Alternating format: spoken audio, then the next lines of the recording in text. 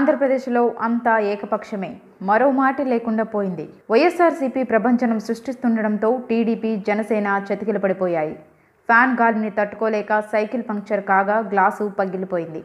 వైఎస్ఆర్సీపీ గెలుపు ఖాయం అవ్వడంతో వైఎస్ జగన్కు అభినందనలు వెల్లువెత్తుతున్నాయి. మరోవైపు వైఎస్ఆర్సీపీ నేతలు చకచక ప్రభుత్వం ఏర్పాటు దిశగా అడుగులు వేస్తున్నారు.